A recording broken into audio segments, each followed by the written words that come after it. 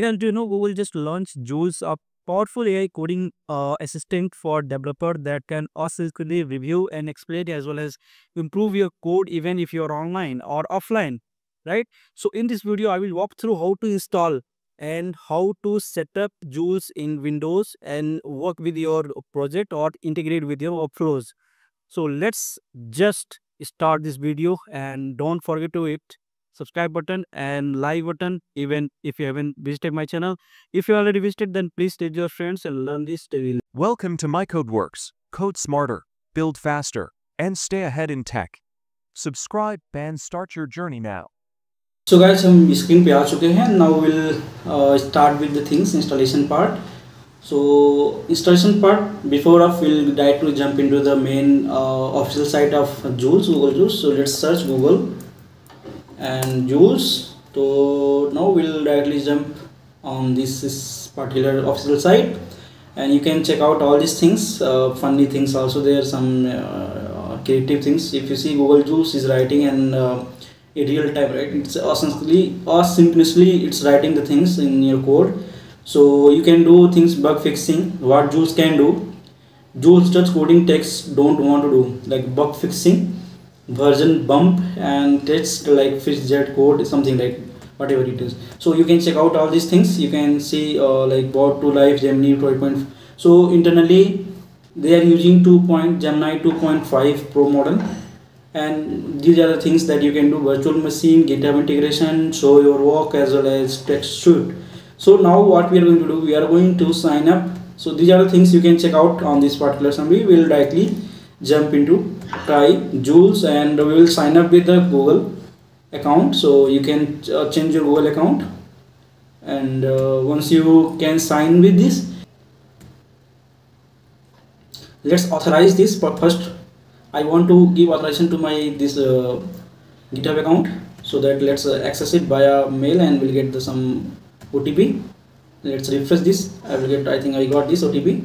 So let's copy this OTP, and now let's confirm this access first. So once we confirm this access, then only this will be able to read the GitHub repo that we have in our GitHub account. And you may close this. So let's close this, and if I refresh it, I should be able to read my repo that are there inside this one. And you can see there is only one repo. That's why it is showing only one. You can see GitHub learning, there is only one repo, right, inside this my whole GitHub account. So if you open this GitHub repo, and there is only two files actually for testing purpose. Now what I will do, I will just work on this particular GitHub repo. So what's the things like coming soon, and task configuration, everything, like start new task, echo setup, do setup. I don't want to do setup, and let's create a new task. What kind of task we are going to do? We are going to login page. There is a login page. Okay, there is a branch, right? So there is a branch on this particular, there are two branches, that is login page. So let's click on login page. Let's see what are the data is there. No, nothing is there, just only same, like okay. Now what we are going to do, we are going to do one thing. We are going to ask this particular given number is prime number. So let's go with the plan, and let's say it's a okay. So it will booting up the VM. Now it is asking enable. Would you like to enable notification? We'll let you know once plan is ready and code is ready for review. Okay. So let's wait for this, and once it is ready, we'll see here. So cloning, first it will clone the GitHub repo that you asked to work on. So here are the some approved plans. He will plan according whatever task you mentioned, right? So I said create a file. Now it is creating a file actually, and it is asking how to proceed, right? Now if you see here, I will create a file name prime.py. I will add a method to the file which will check the given number is prime. So step by step, it's just breaking down the given task in the step by step. Now I will add test file name test prime, which is to verify the particular method whether it's working fine or not, right? And I will run the test and confirm whether the changes are working or not. Okay, let's approve this. It's fine, it's correct, right? He understood very well whatever task I wanted to complete, right? So let's wait. He will create a file name prime.py, and see if the code, right, prime.py, this is the code.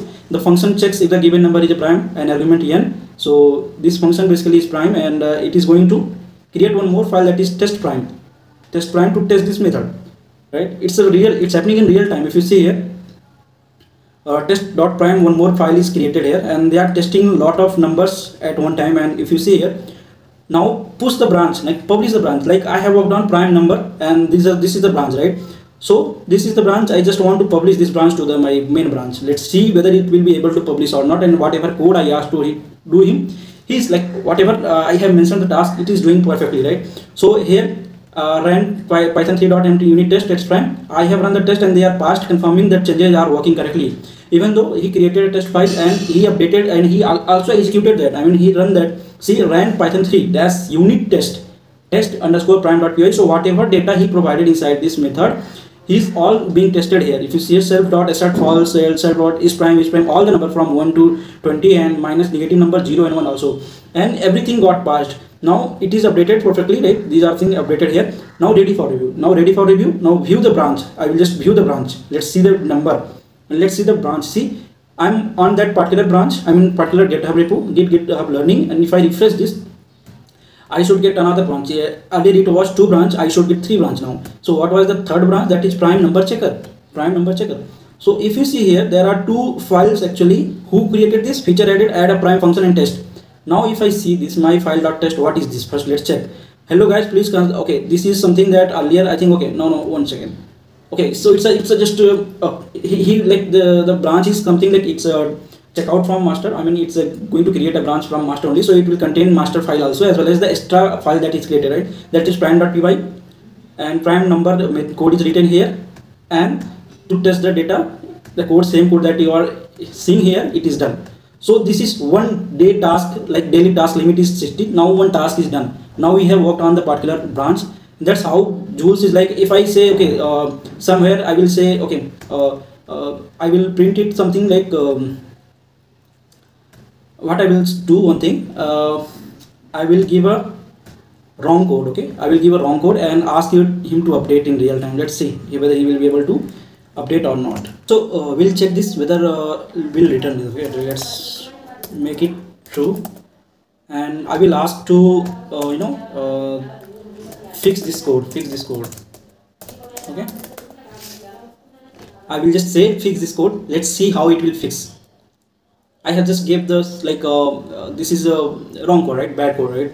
By mistake I did miss logic, or we can say wrong logic, and it's not giving the correct output. So in this case, let's ask this and whether he will able to correct my code or not, and then it's very simple, right? It's not that much of deep, and I will create a new branch to apply the fix. I will modify the prime and corrected code. Okay, so if you see here, it updated true, and earlier what was that? I said return true. I said return true, fix this code. I gave the code and I said fix this code. So what is here provided code snippet? It seems to have bug. It seems to have in first line. So it's checking prime numbers. Okay, prime numbers are greater than 1. I have already provided working solution. So again it's corrected. First it's implemented. Again it's corrected the code here, and again it's written as a false.